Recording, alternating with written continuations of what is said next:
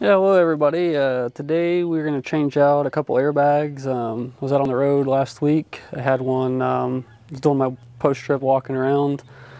Heard something leaking pretty bad and found out it was one of my airbags. It wasn't blown out, but it was leaking around the bottom pretty severely. I mean, it drained the entire capacity of the truck in roughly 5 minutes, so it was a pretty substantial leak. But I'll show you, I already changed one out here at the house. I'll show you that here in a second. But I had to change that one out on the road. There was a Kenworth dealer. I was parked out at York, Nebraska. I was over at the Sapp Brothers out there. So if you're ever out there and you need a part for a Kenworth or Peterbilt, there is a Kenworth dealer like literally walking distance right down the street, which was kind of a lifesaver. But the bad part of that was that one airbag, I didn't even ask the price because I needed it. I got down there and he gave me the bill and it was like $375 total. And I know the last airbags I put on the Mack dump truck we had, I think I paid it down at a Truck Pro. I paid like $190, so it was almost double what I was kind of figured it would be $250, so it was a pretty substantial price. So I figured the rest of them are in about the same shape, so I wanted to go ahead and change them out because I got a priced them at my local Napa for $190 each there, so almost half price of what Kenworth was getting at on the highway. So I didn't want to run into blowing another one out, so I figured we'll just get the other three and replace them right now. So they're pretty easy to change out.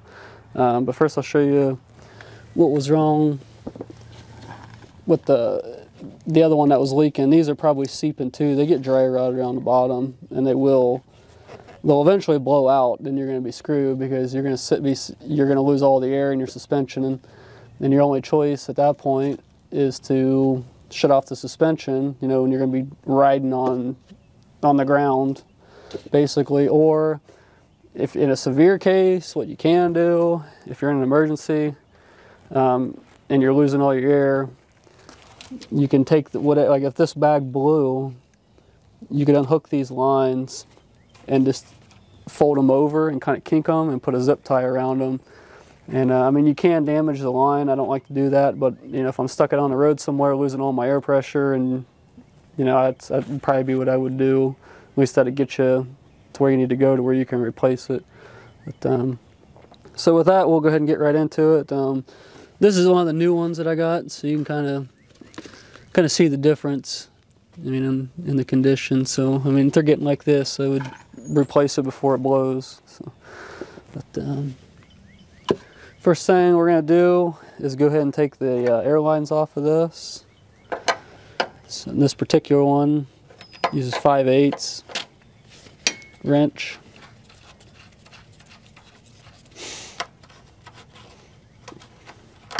So let's get that loose. And sometimes these can be a little stubborn, so you have to work them a little bit.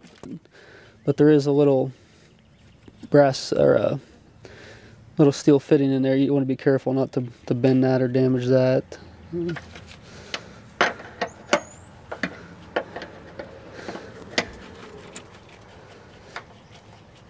on some of these, depending on your truck, if you got a bunch of lines coming off of it, you might want to take a picture of it or kind of mark them so you know where they go. I mean, this one's pretty cut and dry. They really can't go any other way. But you want to pay attention how that's positioned or indexed, because you're going to have to put it back on there the same way. And I would recommend going ahead and taking this fitting off now before you unbolt everything, because if you take it out and try to take it off, you're going to be trying to hold that thing while you're trying to break it loose, and they're usually pretty tight because they got, you know, the thread sealing on them.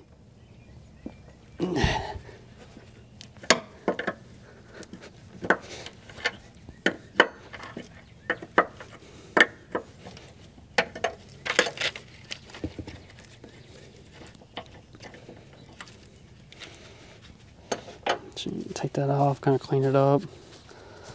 And then one of the other materials you need is some pipe joint compound, thread sealant, or you can use Teflon tape as well. This is a little bit easier, and I think it seals better. But Teflon tape's kind of a hassle to deal with sometimes. So we'll set that off to the side. Now we'll go ahead and take the bolt out of the bottom. That's a 3/4.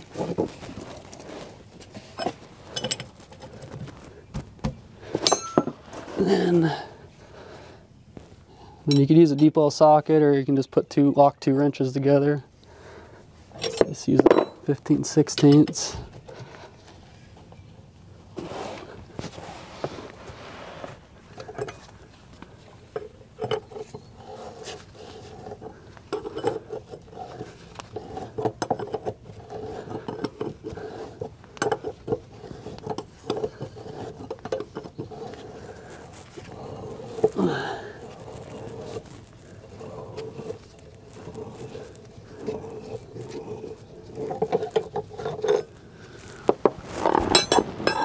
There's the bolt out of the bottom. And you'll have, unless you bought new ones, you'll have to reuse those. With the one I bought on the road at Kenworth, I just had them. I didn't know if I was going to break one off, so I just went ahead and, since I was there, I had them go and give me new bolts with it for the top and that big one for the bottom. One other thing I don't think I mentioned when we started this, when you start this, you're going to have to make sure you either shut off your air suspension, where it evacuates all the air out of the suspension. Or if you don't have that option, I know when I drove for Snyder as a company driver, their Freightliners, they had like an auto suspension, so you couldn't manually dump the air out of the suspension. So at that point, you'd have to bleed your system down to get all that air out of the suspension, because you got to have it. You're not with that. They can have a lot of pressure. I mean, anywhere from, I think my truck, where I got a suspension gauge empty, I'm at about 15 psi. And when I'm at 34,000, I'm right at about 60 psi. So they can have a little, almost as much pressure as a tire. I mean, not quite 100, but 60 psi is a lot. So definitely want to make sure you drain the air out before you start. Now we're going to take the two top bolts off. It's a 9/16 socket for that.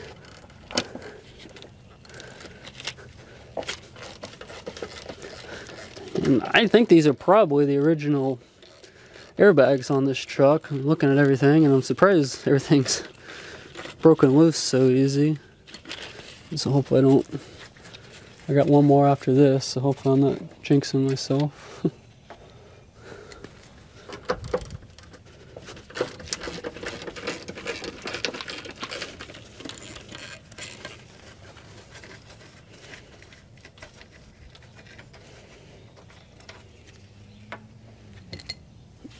Just give it a push and spin it out.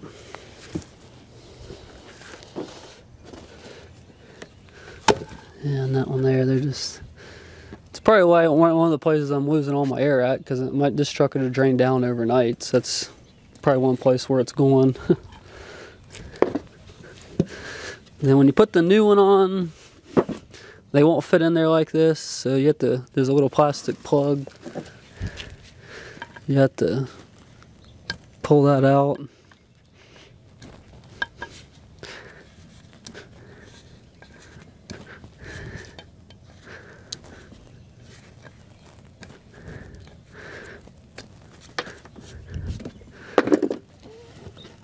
Then push it down like that.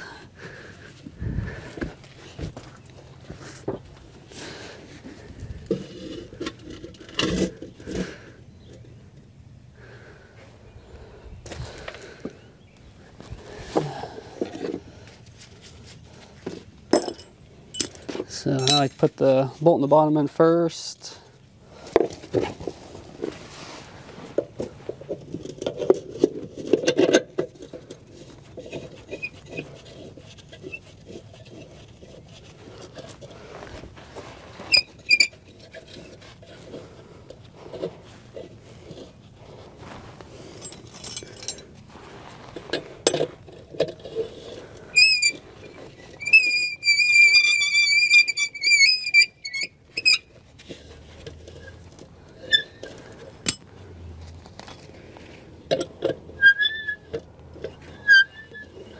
And then you don't want to tighten this up all the way yet, just kind of get it snug where you can still move this around. And the reason for that is so that you can put the bolts in the top, because you have to line those up.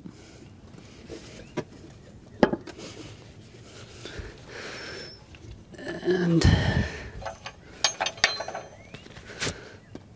then you have to pull this back up.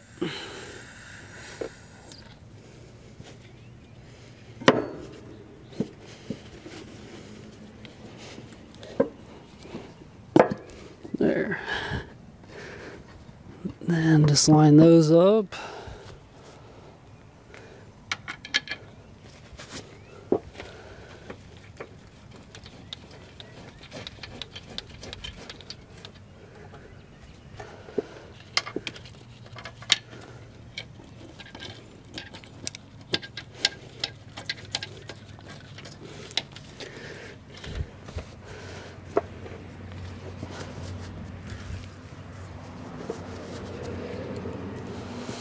And we'll go ahead and tighten those down.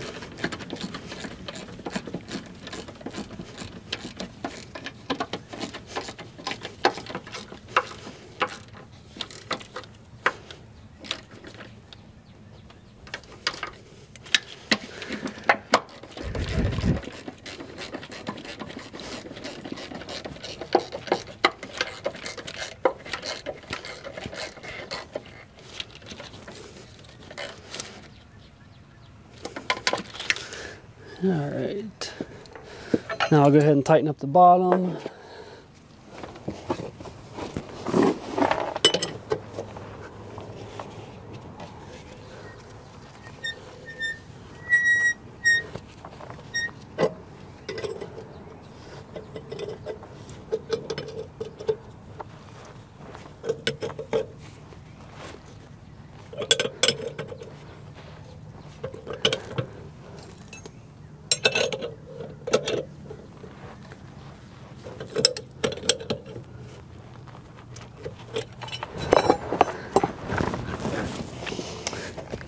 All right, last thing, I'll go ahead and put the fitting back in.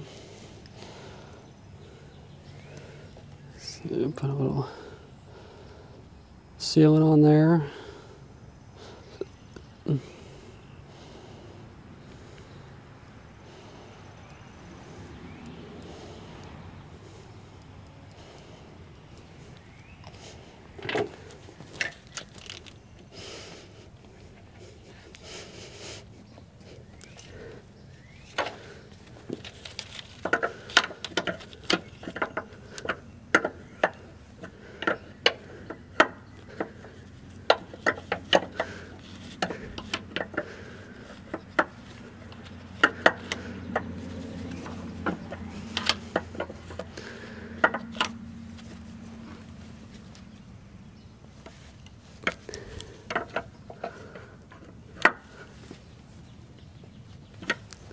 Alright, that's right where we had it. Go ahead and hook the airlines back up.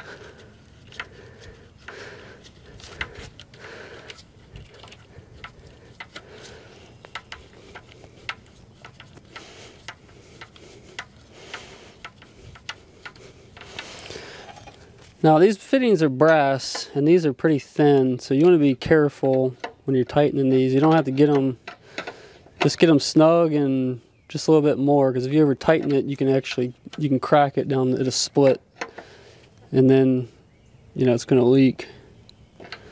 So you don't have to get too carried away with on these brass fittings.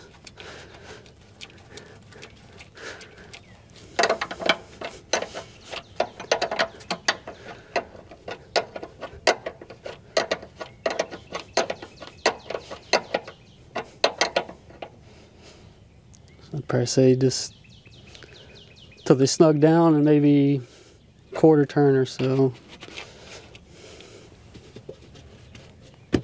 And that's pretty much it. So I don't know what it'd take, 10-15 minutes. So I hate to know what they're charging at the TAs or Kenworths or wherever. So plus you're going to pay an extra $150 and with the parts, I mean, just on the part, if you go into a dealer or something. So basically the same on the other three. You might have a little bit different setup on the fittings. Mine has a air pressure gauge in there, so on the one I got to change next, it actually has a little sensor on the fitting there. But like I said, no big deal. So, but other than that, hope that helps out, and have a good one.